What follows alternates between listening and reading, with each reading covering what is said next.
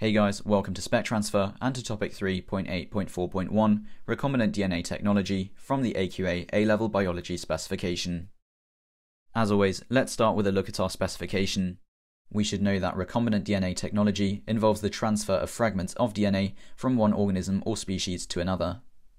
We should know that since the genetic code is universal, as are transcription and translation mechanisms, the transferred DNA can be translated within cells of the recipient transgenic organism. Then we need to know the different ways in which DNA fragments can be produced, as well as how fragments of DNA can be amplified by in vitro and in vivo techniques. We should know the principles of the polymerase chain reaction, also known as PCR, and how it amplifies DNA fragments in vitro. We will also cover how DNA fragments can be amplified in vivo using a culture of transformed host cells. This involves a few steps, including the addition of promoter and terminator regions to the fragments of DNA, the use of restriction endonucleases and ligases to insert fragments of DNA into vectors, transformation of host cells using these vectors, as well as the use of marker genes to detect genetically modified cells or organisms. So let's make a start. Recombinant DNA technology involves the transfer of fragments of DNA from one organism or species to another. Note that because the genetic code is universal, as well as transcription and translation mechanisms, the transferred DNA can be translated within cells of the recipient, i.e. transgenic organism. There are three ways of producing DNA fragments, one of which is to use a reverse transcriptase enzyme. mRNA for a specific polypeptide is isolated from a cell. It is then mixed with free DNA nucleotides and reverse transcriptase. The reverse transcriptase then uses the mRNA as a template to produce cDNA, complementary DNA, which is a double-stranded copy of the required gene. Note that using mRNA is useful as most cells only have 2 copies of each gene, whereas they have lots of mRNA of that gene. The mRNA is therefore readily available and easier to obtain. Also, mature mRNA has no introns. Another way to produce DNA fragments is to use restriction endonuclease enzymes. These break phosphodiester bonds between DNA bases and bind to recognition sites. The active site of the enzyme is complementary to a specific recognition site on the DNA. The restriction endonuclease binds to the recognition site and cuts the DNA. Note that you need to form 2 cuts at either side of the gene. Most restriction endonucleases form what is known as sticky ends, which are staggered cuts revealing unpaired base sequences at either end of the fragment or plasmid. Note that the plasmid is known as a vector, which is used to transfer DNA into a cell. Vectors may be plasmids or bacteriophages, which are viruses that infect bacteria. If the vector DNA is cut open using the same restriction endonuclease, then the sticky ends of the vector will be complementary to those of the DNA fragment.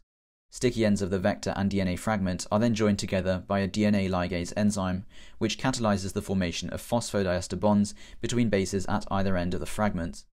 Note that using restriction enzymes is less useful, as they may cut DNA with introns too.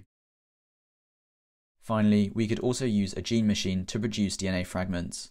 First, we determine the amino acid sequence of a specific polypeptide that we want to produce. This tells us the mRNA base sequence, from which we can determine the DNA base sequence which acted as a template for it. The gene machine then assembles and joins together nucleotides in the desired sequence. Once you've isolated your DNA fragment, you need to amplify it so you have sufficient copies to work with. There are 2 ways to do this, in vivo or in vitro. So let's start with in vivo. As previously mentioned, the vector DNA and DNA fragments are combined to produce recombinant DNA. We need to add specific promoter and terminator regions if necessary, and I'll cover what these are specifically in just a moment. The first step in vivo cloning is transformation, which involves insertion of the recombinant DNA into a host cell. If a plasmid is the vector, host cells can be stimulated to take in the plasmid. If a bacteriophage is the vector, the bacteriophage injects its DNA into the bacterium. Then we have identification. Only very few host cells will take up the recombinant DNA. In order to identify which have taken up the DNA, we use marker genes which are inserted into the vector together with the required gene. Marker genes may do 2 things. First, they may code for antibiotic resistance. The bacteria can be grown on an agar plate containing the antibiotic, and so only transformed cells, i.e. cells which have taken in the recombinant DNA, will survive and produce colonies. Marker genes also may code for fluorescence. The cells which have taken in the recombinant DNA can then be identified using UV light. Finally, the transformed bacteria are allowed to reproduce. This is an example of in vivo cloning. Note that you must ensure promoter and terminator regions, which determine where DNA polymerase starts and stops replication, are present in the recombinant DNA. They are specific to the gene. These regions may already be present in the vector DNA, or they may have to be added to the DNA fragment. Finally, we have in vitro amplification, for which we use the polymerase chain reaction (PCR) method. Why would we use PCR? Well, we could use it to test for the presence of a specific DNA base sequence, for example, to test for viral infections. We could use it for genetic fingerprinting, which we'll cover later on in the specification, or we could use it for genetic modification to transform organisms. So, how does PCR work? First, a reaction mixture is set up containing the DNA fragment to be copied, primers, DNA polymerase, and free DNA nucleotides. Note that a primer is a short, single-stranded DNA base sequence that is complementary to the bases at the start of the desired DNA fragment.